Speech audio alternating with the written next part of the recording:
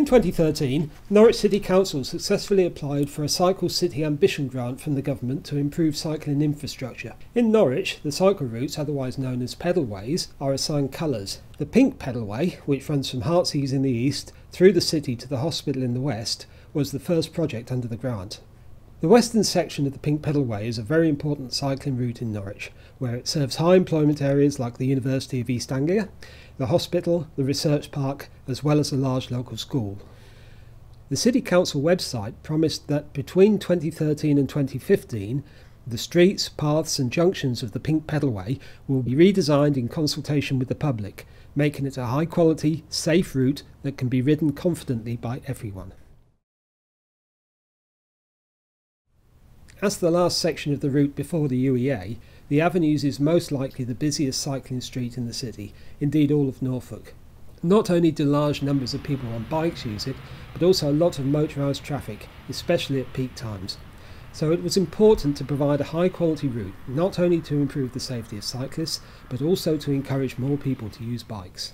After a long period of consultations and several proposals, a plan was announced which featured 2 dedicated hybrid cycle tracks, one on each side of the road, and it had the potential to become a showcase scheme and study case for future projects. But it was not to be. At the last moment and without any consultation, the scheme was dropped and something very different was produced. There were to be no dedicated hybrid cycle tracks, just white paint and speed humps. The speed humps were paid for using the cycle provision money, of course. The space allocated to motor traffic is only 1 lane wide, despite the road being 2-way and carrying large double-decker buses. It looks adequate when there isn't much traffic around, although at times like this there really isn't a problem anyway. There are a few features worth mentioning. The red asphalt and speed tables on the junctions with side roads give a clearly marked cycle priority, although why the rest of the cycle lane isn't red as well is a mystery. The speed humps, although effective at reducing traffic speeds, are not a feature needed or wanted for cycling. Many cyclists prefer to ride around them close to the curb on what is effectively a narrow gutter. Wooden bollards close to the edge of the road at these points is also not a very cycle-friendly feature, especially when they've been knocked over. From a driver's perspective, it's clear why this arrangement doesn't work. Traffic has to drive in the cycle lane in order to pass oncoming traffic. At busy times, the cycle facility simply ceases to exist.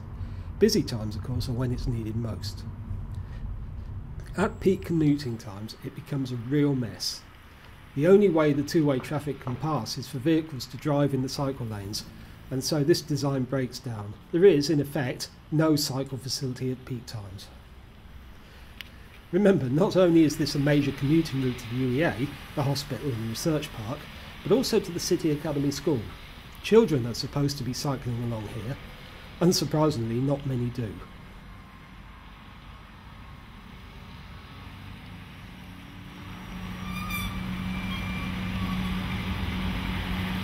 When a vehicle parks in the cycle lane, which is a common occurrence, the situation becomes chaotic and very dangerous, with cyclists caught up in weaving traffic.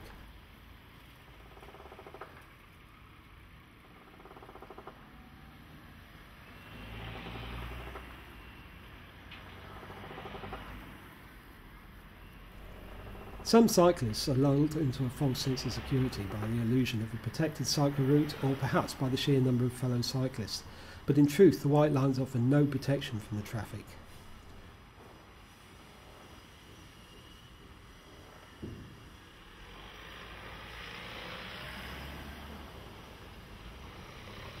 Sometimes the cycle lane is blocked and cyclists take to the nearby path to find a way forward. This just shows how useless this scheme is. After dark, the Avenues is even worse. The whole point of the new scheme was to provide a safe and convenient route for cyclists. Clearly this has not been achieved with this botched scheme.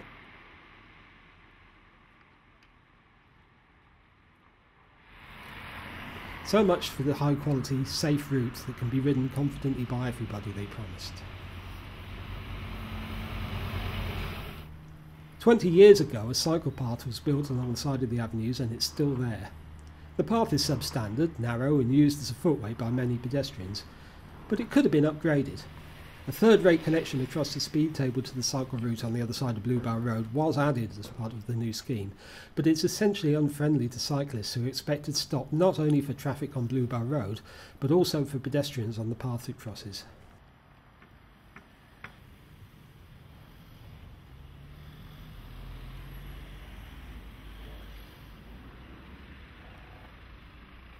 Elsewhere, cyclists are expected to give way at side streets. All this makes the cycle track substandard and much slower to use than the road, but it is safer. These junctions were to have been improved during the works, but it didn't happen for some reason. With a little thought, the cycle path could have been upgraded to a proper cycleway. It needs curbs to delineate it from the footpath and proper crossings at the junctions, but it would have been wide enough for a one-way inbound cycle track.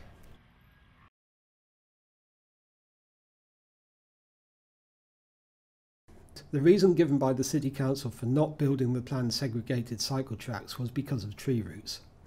The only way to prevent the work from damaging tree roots would be to dig the paths by hand, they said, which would make the cost of the scheme prohibitive.